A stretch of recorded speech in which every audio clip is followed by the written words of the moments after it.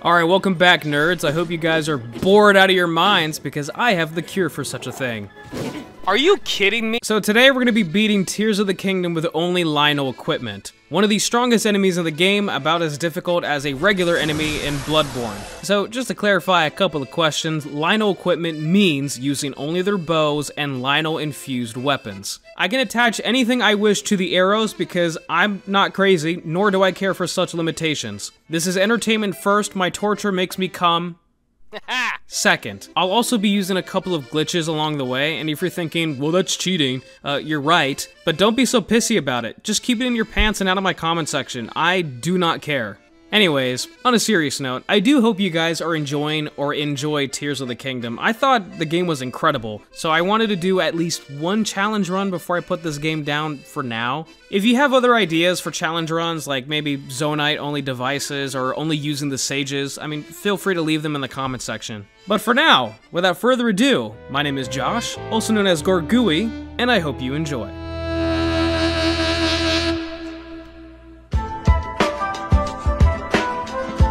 Our journey begins with a lengthy, boring tutorial. I have to basically go through all the necessary shrines again to acquire the necessary tools, such as Fuse, which will be very important once I get Lynel parts, but first I had to say hi to Zelda real quick.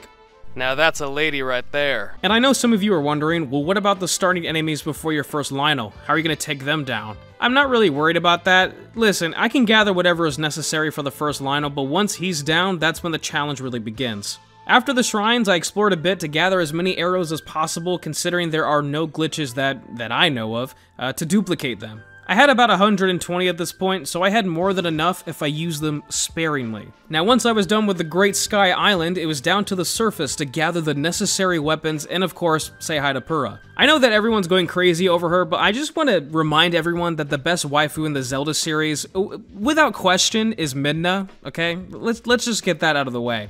Now, since this was my first challenge run in this game, I didn't really have much of a game plan here. I have no idea what I'm doing, so I just kind of winged it, much like this entire channel. I gathered some weapons first from around the area, and I then decided to visit the chasm below Hyrule Castle a little bit early to fight, specifically, a Black Horriblin. His horn gives us a plus 22 attack power on our weapons, which will be just enough to take down our first red Lynel. Funny enough, you can just keep on going to face Ganondorf absurdly early from here, but I'm not ready yet. Let me be ragdolled by some Lynels first, and then I'll be good to go.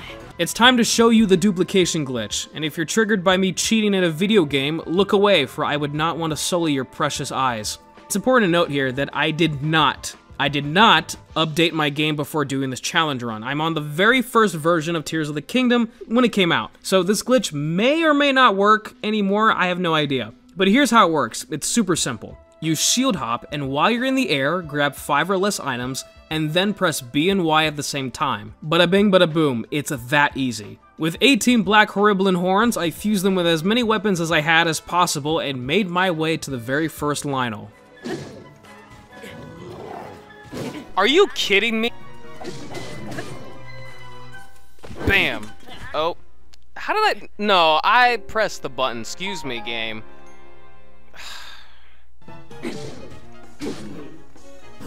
Ah, there we go. Now you're dead. Finally, jeez. I could have sworn I was better at these fights earlier, but I guess not.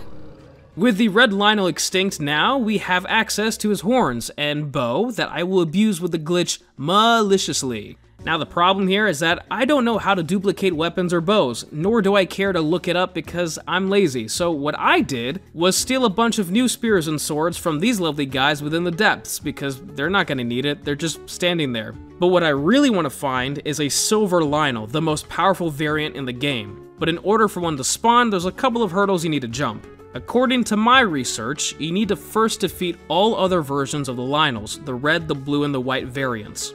Then you have to wait for a blood moon to pass, and a silver Lynel will then spawn in the depths near the Tukarok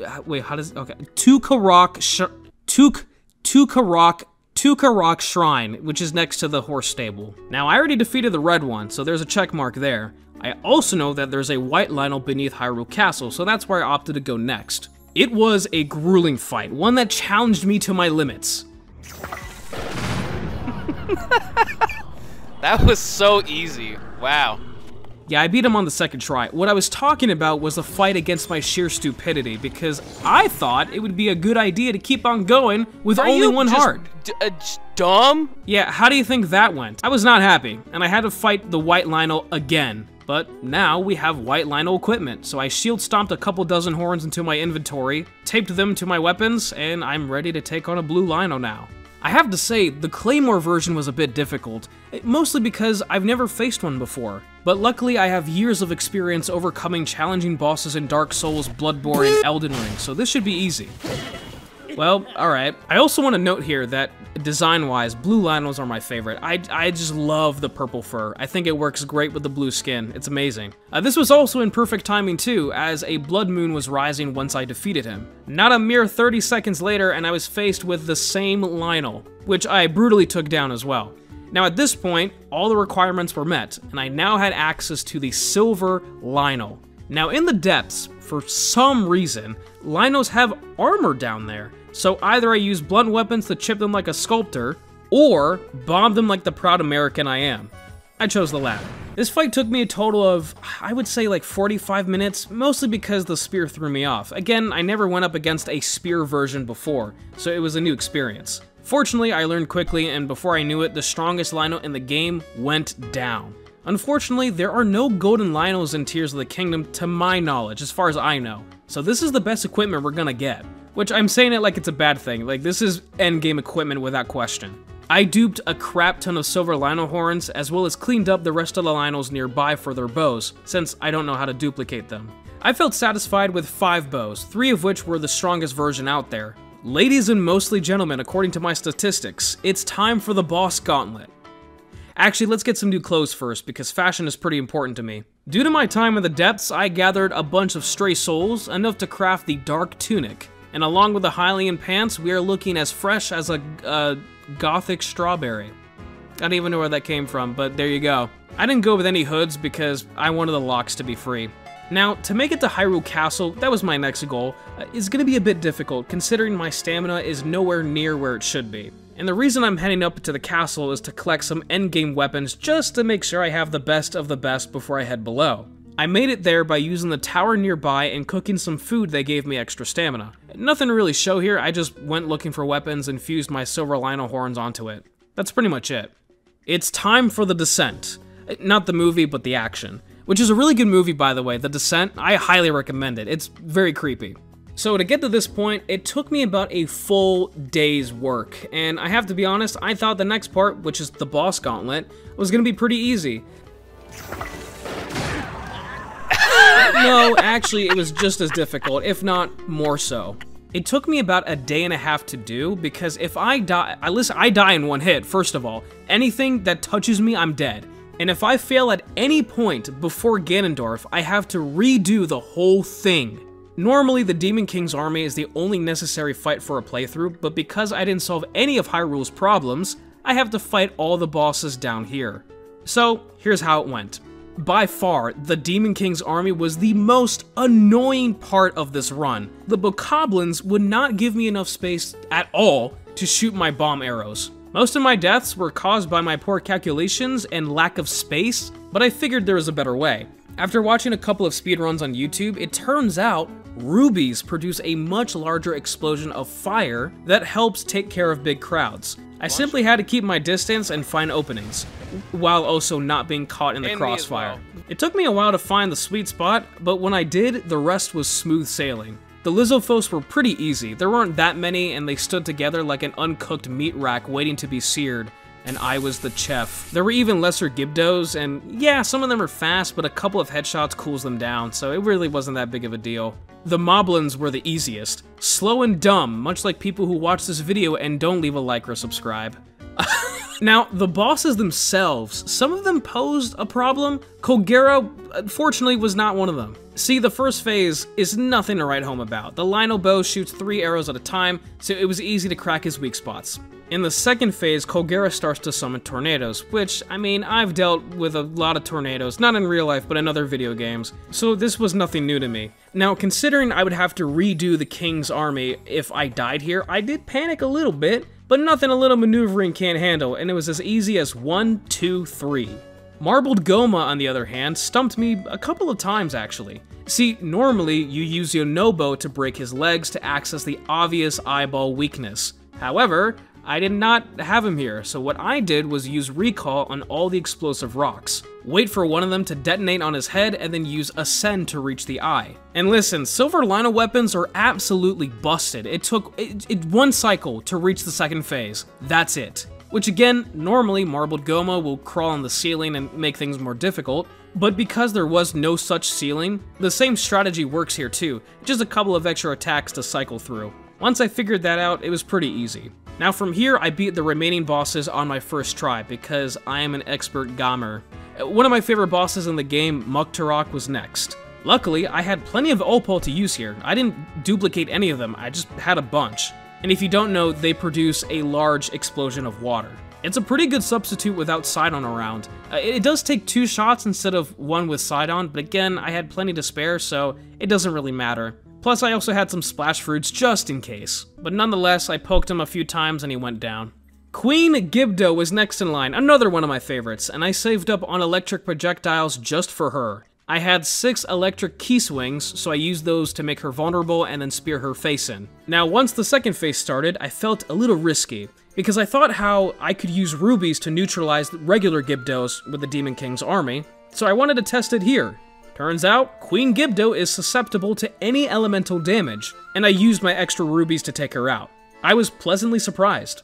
Up next was Seized Construct. This one took me a second to figure out, but I'm glad that all those bonflowers I duped will be put into good use.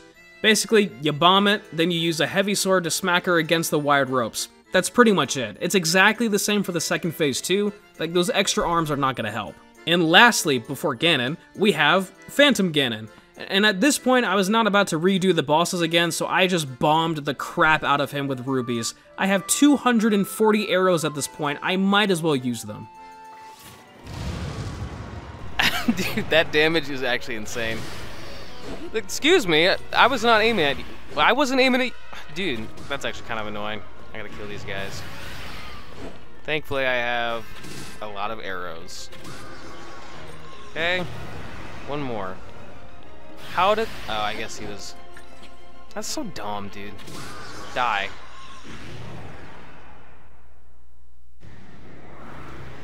Alright. I'm not gonna mess around here, because I don't want to be resetted, whatever the word is, all the way back. Oh, yeah, that's so scary. Man, take these rubies. Oh man, that damage is second to none. That's amazing. And now, fellow friends and family, it is time for the final boss, Ganondorf. I could have easily just shot Silver Lynel infused arrows at him and won, but that's kind of boring. I wanted to actually learn his moveset, study his techniques, and beat him, you know, my way. Unless if it takes too long, then I'll just shoot him with arrows from afar. It was a strenuous battle that took me hours to fully master. I shot him with arrows on my first playthrough, so actually fighting him, I really had no experience. It took me much longer than I care to admit that depending on how he swings his sword, that's how you have to dodge in order to trigger the Flurry Rush. If he swings vertically, dodge to the side. Horizontal, backflip. And from here, I had a pretty good strategy. Shoot him with Lynel-infused arrows, triggering him to attack me, Flurry Rush him, have him reset, and start back at square one. It's a very simple fight, it doesn't really require much thought, and at this point, I think it was 1 o'clock in the morning, so thankfully I didn't really have to use much of my brain power here, but it was fun nonetheless. When it comes to the final boss on my challenge runs, I like to let them play out, so please enjoy my fight with Ganondorf.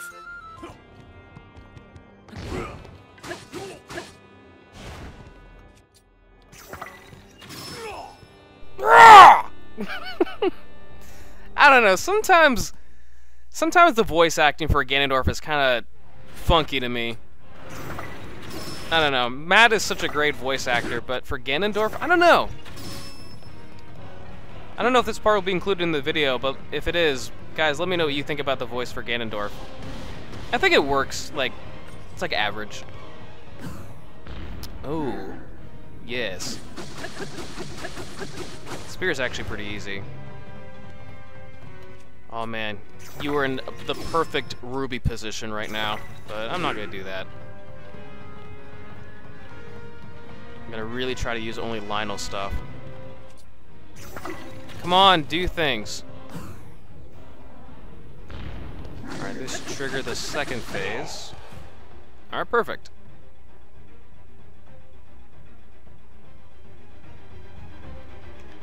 Alright. Home stretch, home stretch. Just don't do anything stupid. Well, not like... Alright, well, whatever. As long as you don't kill me in one hit, I don't really care.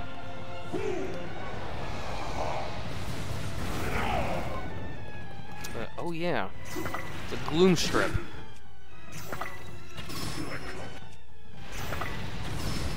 If you're just gonna stand there and let me... Ow. Nope. Come on, do it again.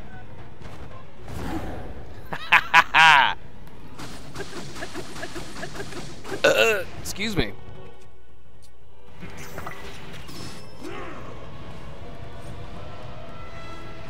I might just end this right now.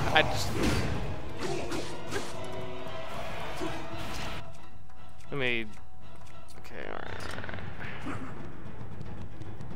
Boom. Yeah! Yes! Finally! That took so much longer than expected. Yes! We did it! Now, the third phase is scripted, which is kind of funny that you acquire the Master Sword anyway for the finale. I think it's pretty cool. If you really want to be technical, no, I didn't beat Tears of the Kingdom with Lynel equipment only, considering I used the Master Sword and a bunch of rubies, but it was a really fun run to do regardless. I really enjoyed it. And yeah, that's pretty much it, guys. I did my best here, so... If you have other ideas for other challenge runs, like Zonite devices only or something like that, just let me know, and I'll look into it. I would love to hear your thoughts, so please leave a comment, and if you did enjoy this video, be sure to leave a like, and to subscribe for more content like this. And I'll see you in the next video. Take care, everyone, and of course, stay safe.